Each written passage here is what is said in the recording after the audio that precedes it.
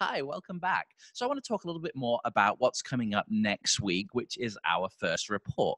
So, one of the drivers, the breakthrough goals for this course was increased self confidence.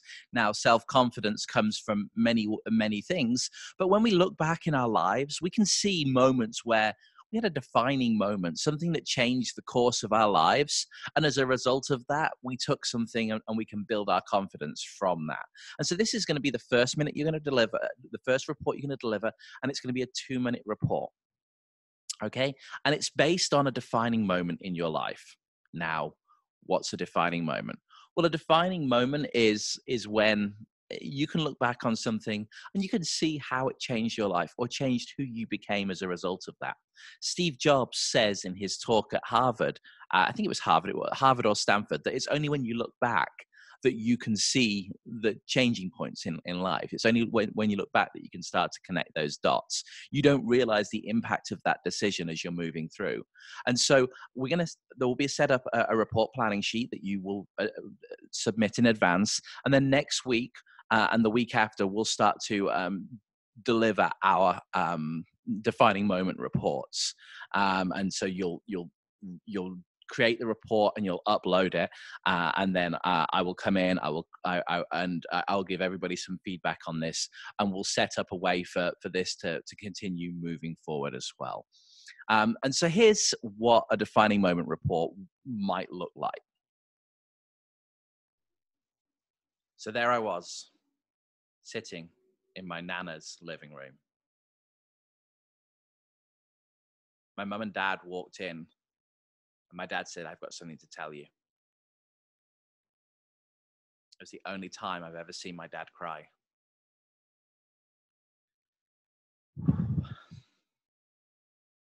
He said to me and my sister, we're 11 and 9, "I have cancer."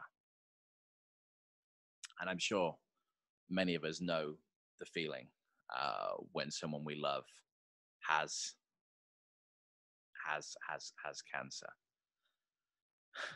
It always feels like a death sentence. And at that moment, we all got together and we all cried. It turned out he had testicular cancer and had to have a testicle removed. And I remember telling someone at school about it. And then I was teased because my dad only had one testicle.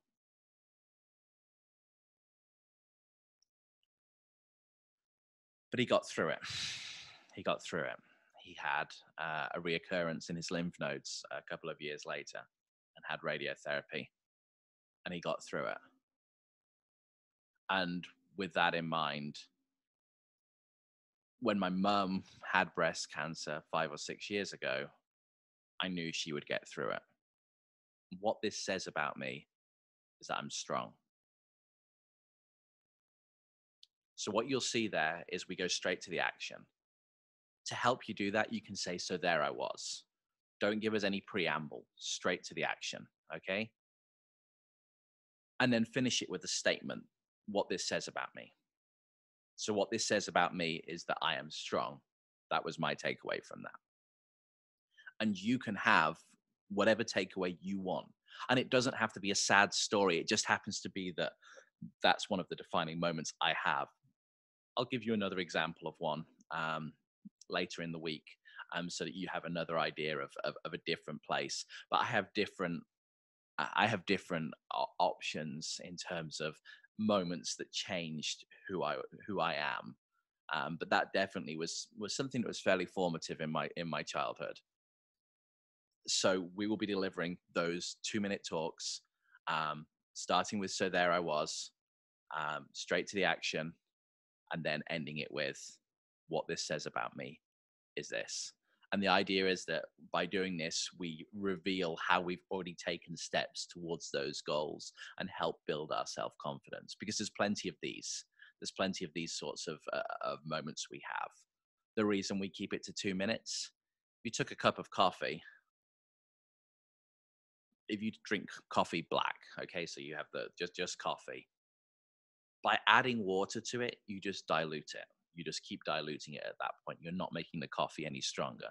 And the same thing rings true in stories that we tell. The longer we draw them out, the less impactful they are. So concentrate on making this an impactful 2-minute presentation, and everybody will get video feedback from me on this one.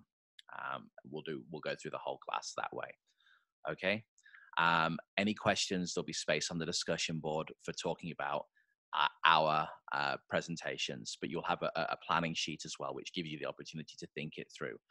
Let's not read from our planning sheets. Although recording this remotely, it's very easy to do that. I would rather have the real you. It's your story. You've earned the right to tell that story to us. And so you don't need those notes. You know what happened. So tell us that story. Okay? And join me in the next session where we're going to talk about the human relations principles and a way to remember them.